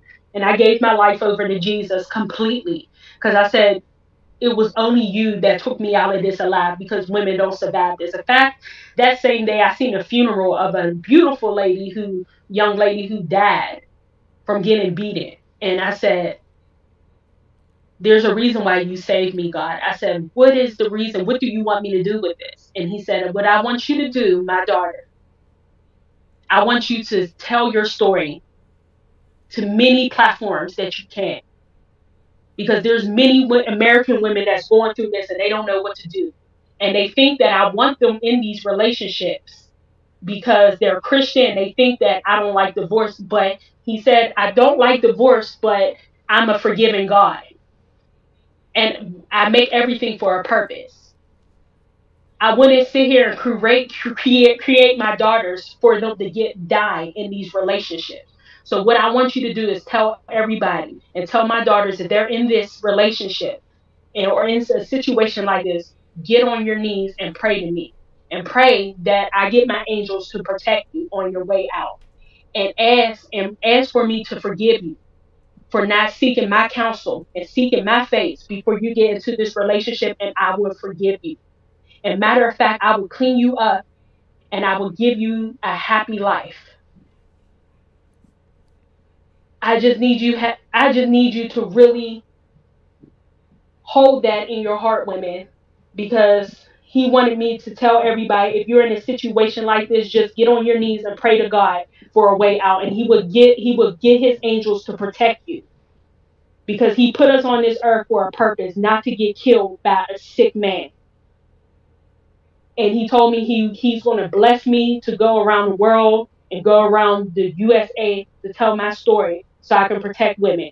He told me he wanted me to go to counseling school, which I'm in. I'm in college so I can be a counselor and I can get my master's for it, because he said I'm going to protect many women, I'm going to save many women, and he said I'm also going to heal many kids, because all my husband was an abused kid. He was an abused kid. He got abused by his father, and he turned out to be an abuser himself. And he said, God said that he wants me to protect it and protect women. Mm-hmm. So I'm telling you, if you're in a situation like this, and I understand how crazy this story sounds, I was in a broken place, but I'm looking back at this powerful. This is not going to hold me down at all. And he has no power over my life. So I'm speaking. If you need help getting out, use your resources around you, and get on your knees and ask God to protect you with his angels and get you out, because he has a purpose for every living, breathing thing on this earth. And Mm-hmm. he do not want you to stay in a marriage that can kill you. It grieves him. And he wanted me to get on this platform and share that he will forgive you. Mm-hmm. And that's it. Carla, listen, I am so sorry that you went through this ordeal. Um, you mentioned that you had other bad relationships, but none as drastic as this one, correct? Yes. And as bad as this sounds, I am so thankful for this, because it showed me how broken I was, and it repaired me from the inside out. And Mm-hmm. I'm looking back on this, and it's going to help me save many of people. And I'm so grateful, because without this, I wouldn't be as close to God as I am right now. Was You know, I'm is this the first time you're ever dating a Jamaican? no. So you I had. dated an older man before, Mm-hmm. and it wasn't really that serious though. But I did see an older man, an older Jamaican man. And it wasn't that type of experience with that person, correct? It wasn't that type of experience with that. I Hmm. mean, it didn't work out though, but I mean, it wasn't that type of experience. Does did this experience have you standoffish when it comes to dating a Jamaican? Oh no, I know that all Jamaicans isn't like that, but it's going to take more. Is I have more boundaries up. Mm-hmm. And because of this situation that I went through, I can point it out. I can point out a red flag in a minute. Mm-hmm. I mean, I had one try to test me 6 months ago, and I can see a red flag from a mile away. Mm-hmm. It's harder to get into the access me. So I'm not taking it out on every man. There's some good Jamaican men. There's a couple of families that I follow on YouTube, and they seem good. Mm-hmm. They seem good. Your skin, you don't know what happened behind somebody's closed doors, but they seem good. Right. Not every man is like that, and I think that I needed to go through this situation so I could create some boundaries in my life. Now, what I want to say to you, Carla, is this before we wrap up, right? Hmm. Moving forward, try not to be so secretive with your family. I do understand that Never again. your relationship is your relationship and has nothing to do to your family. But if you're in a situation where your husband or your boyfriend is abusive, don't keep that to yourself. Tell it to a friend. Tell it to a family. And you mentioned that your family is huge with plenty men, so you have protectors, right? So moving forward, make sure that you don't be so secretive. Always make sure that you communicate with them what's going on, right? And one thing you should have never done was when you left to go to Jamaica to meet this person, you should have never left the US without telling your family members you're going to meet this person. You should have never done that. I know. I look back. I mean, I did tell two friends, but other than that, I look back and I see all the mistakes. So trust me, everyone that's listening to that, I see everything. I was at a broken place, so I see Mm-hmm. everything that I made a mistake doing, and it'll never ever happen again. I Mm-hmm. mean, that's the first. When I do start dating again, he has to meet the men in my family. If he don't want to do it, then we can't talk because there's a reason why he hid himself from the men in my family. Mm-hmm. When I even showed them a picture of him, the men in my family was like, "Yeah, that's why he didn't want to come around us because we can see through the act. I can tell you this man ain't up to no good. And if he would have came around us, we would have told you." Mm-hmm. So, Now, I do hope that from this experience, you have learned to love yourself way more. Please tell me you've learned to love yourself, because oh, of the only course, way he was able to manipulate you the way he did is because I think you wanted that love, and you wanted to feel some kind of love, and he was playing on those emotions, right? So of please make course, sure that you've learned to love yourself before you even try to search for love from someone else, because that is what they're going to do. They're going to play on your emotions, right? Now, you mentioned that exactly. you're in therapy. How is that working for you? Oh my goodness, it been such a beautiful process, and that's why I also had the passion of being a therapist, a counselor myself, because the process was so beautiful. I got to dig back down in old issues, and I realized I had daddy issues that also contributed to my choices, and I really got to really get my power back. And I really got to really love myself for everything I am, for my flaws and all. Mm-hmm. And it made me so powerful, Mm-hmm. and I was really hard on myself, and I was really scared to really come past and tell my story because I was like, what if people think I'm dumb? But I know that this is going to save somebody's life, and I don't care what nobody think about me. This is my story Well, and trust how me. I overcame and Trust how me. I'm living and breathing. With this platform, no one judges you. We listen, and Mhm. it's never a this is a judgment free platform. In fact, I'm going to open the phone lines right now, so that if anyone wants to call in and say a few words to you, I'm quite sure it's going to be positivity. Everyone here may be thinking what they think, but I'm sure no one is going to be thinking, yo, you're a fool, or she's an idiot, or no. Everyone here, we want to understand what you went through, and make sure that you're healing, right? So, viewers, the Mhm. phone line is Yeah. open, 876-420-3368. What would you like to say to this caller tonight? She went through hell dating this person, and I want to point it out that not all Jamaican men, you know, we're not all like that, right? Yes, you have some who get some great opportunities and act a fool. Dr. Miat, good night. What go on? Talk to me. Good night, everyone. Good night. Good night. Good night, Unstoppable, and good night, caller. All Good right, night. so I must applaud the caller. At first, I was so mad. I'm still upset because there's some red flags. Caller, you can't send him to me. Me beat him with a 2x4. You want somebody like Dr. Mia. Dr. Mia don't want somebody to play with. You know how much relationship me in because the moment they raise them vice for me throw them out. One night me put out 12 o'clock in the night. Me say, anyway, you forget taxi, go along your yard, come I will kick you down. Hmm. Me nah in foolishness unstoppable. Mm-hmm. Nobody now come treat me less of a woman. Listen, lady, I'm a big girl. And trust me, when me tell you, me love myself. At first, one point in time in my relationship, in my marriage, I was still a bit down, blaming myself for some stuff. But now, nobody can come to me with their nonsense. We Hmm. all learn. I wouldn't blame you because sometimes we women look for love in the wrong places Mm-hmm. and would try to find it from men who, worse if we never get it from with daddy and the daddy wasn't around. We only see the females. Or even if there's a whole house full of men, they're all going about their business. They don't show with love. And technically, that's what we look for in men, love. But you know what's the beauty about it? We can look for the love in men, because we're not going to really be in a relationship and not knowing that they don't love us. But what we need to do is learn to love ourselves. When we take off our clothes, no matter how big you are, you could have big like a truck. Take off your clothes and look in at the mirror and tell yourself, so listen, I'm big and I'm beautiful.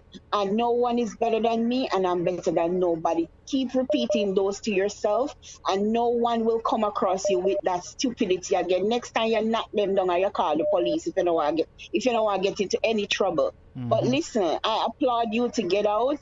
I am so thankful that you get out with your life intact.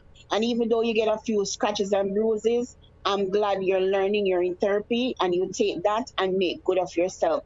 Now, find time for you, do you, take yourself out on a treat, do some things for yourself, and when the right man comes along, you will know. Mm-hmm. My father told me something a long time ago, and I'm going to tell you this. My father told me, he's late, he died. He said to me, my child, when you find a man next, find a man that loves you. And when I asked him why, because then time that I was in my 20s, and he said, when you find a man that loves you, then he will treat you like the queen that you are. But when you find a man that you're attracted to, you will always try to go above and beyond to love him, love Mm-hmm. him, love him. You will never know if he loves you.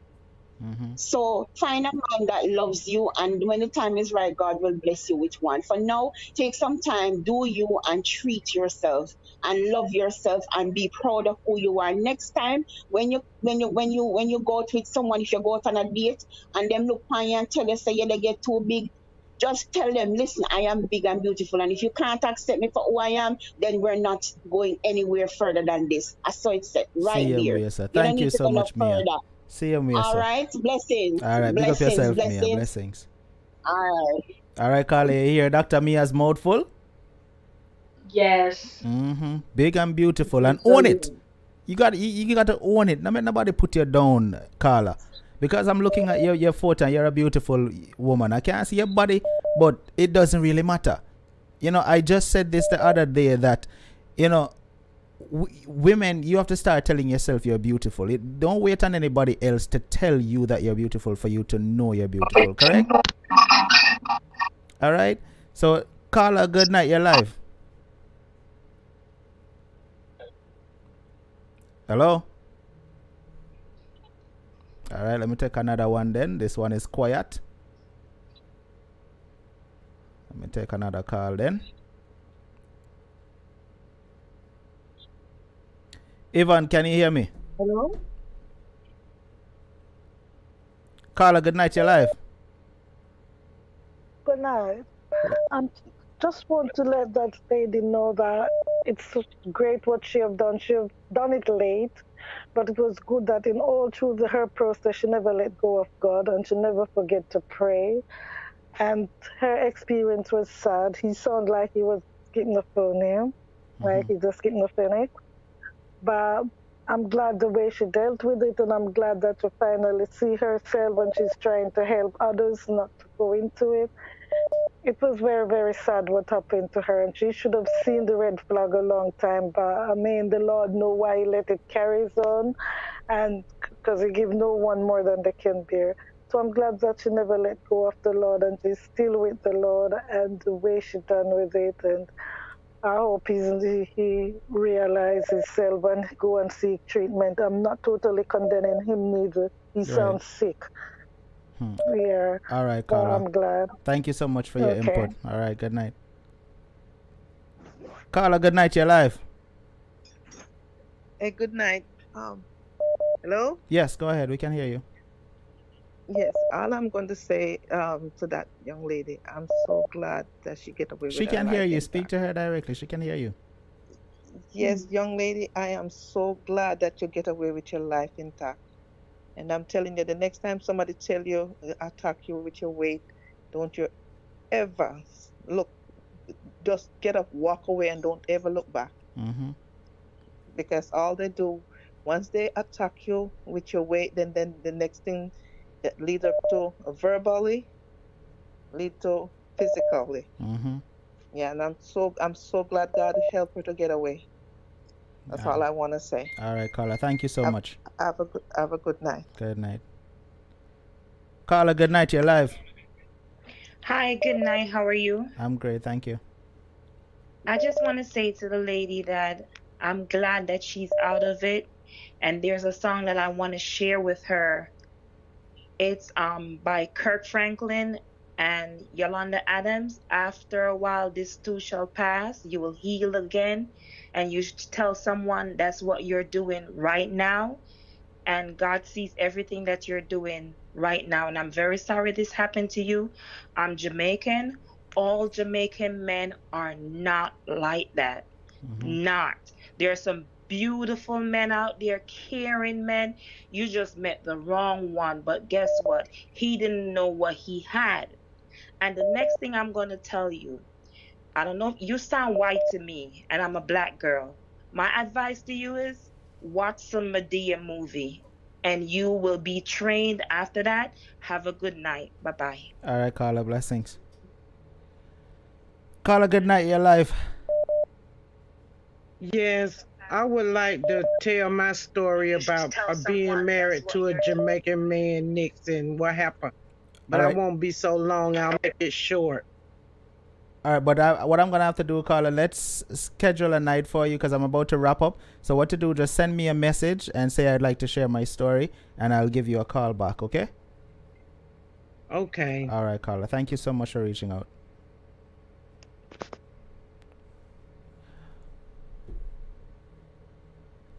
Carla, good night. You're live. Hi, good night. Yes, good night. Good night. Yeah, calling from Toronto. Go ahead, we can hear you.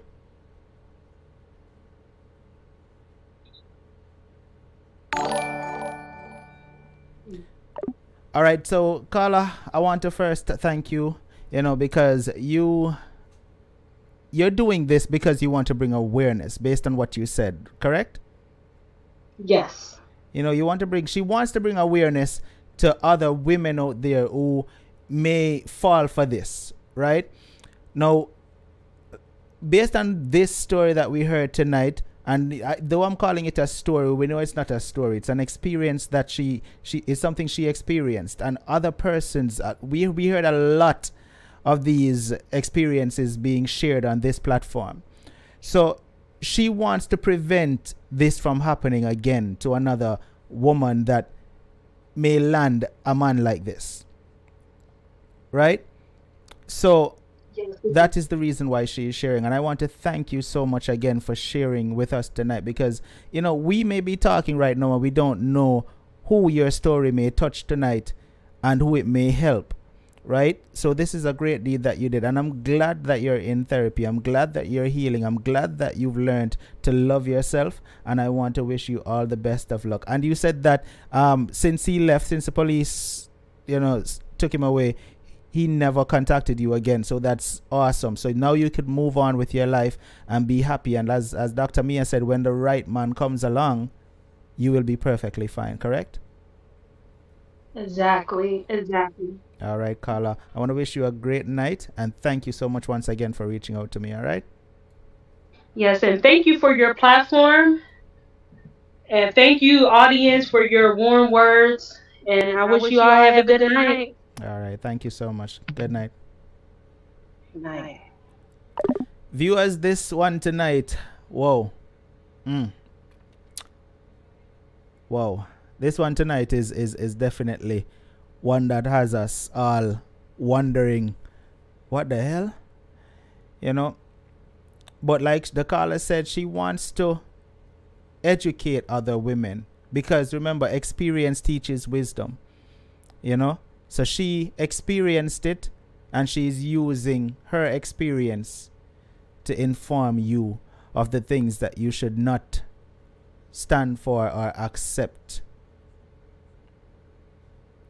We're at the end of tonight's program. I've gone over by 47 minutes. Now said that a whole heap of time because the program ended exactly 1 hour. But before I leave, I want to thank everybody who tuned in tonight. Big up to my Facebook crew. You guys was awesome over here tonight. There was 1 and 2 people who I had to block because, as you know already, like I said, where I see disrespect or name calling, I immediately block. So there were 1 and 2 that I had to block. But other than that, You guys were awesome over here. Big up to the people over YouTube. My moderators over there who were on point, making sure that the comment section was clean. Thank you so much. I appreciate that. Dr. Mia, thank you so much for helping me to moderate on Facebook side. I do appreciate that. Thanks to everyone that shared out the show on Facebook and YouTube. Thank you so much. That is appreciated. All right. Before I leave again, I want to make sure that everyone here understands this. This is a platform that you can share your story on, your experience on, without ever have to worry about being judged. So if you have a similar experience like this caller's experience and you feel like you want to share it, whether it is just to get it off your chest or whether it is just to enlighten someone else about situations like these, feel free to send a WhatsApp message to the number on the screen. It's 876-420-3368, and all you need to say is Unstoppable, I want to share my story, and I will definitely give you a call back and schedule a show for you. All right? You don't have to worry about being judged. You don't have to worry about being ridiculed. You don't have to worry about anyone calling you fool, dunce, idiot, or anything like that. You will be perfectly fine and safe over here. All right? Viewers, thank you so much for tuning in tonight. I do appreciate every single person here. And before I leave, I want to ask everybody to please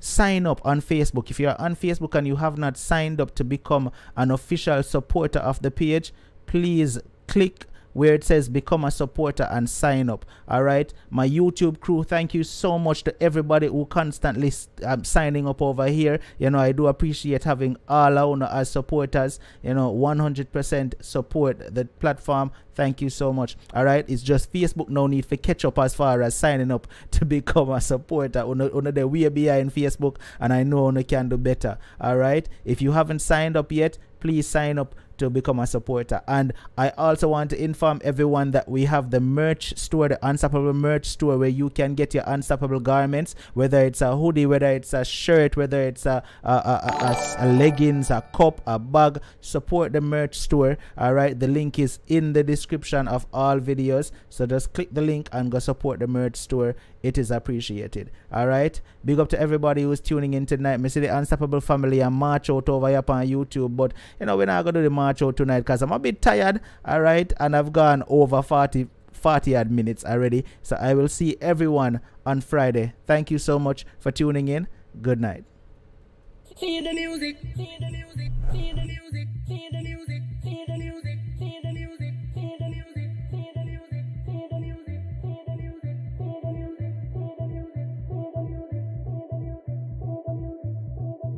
see the music, see the music, way, see the music, way, move your waistline, way, move your shoulders, way, way, way, way, see the music, way, move your waistline, way, move your shoulders, way, way, way. This music got me feeling like them way up high, sipping martinis and blue slushes with umbrellas up high. I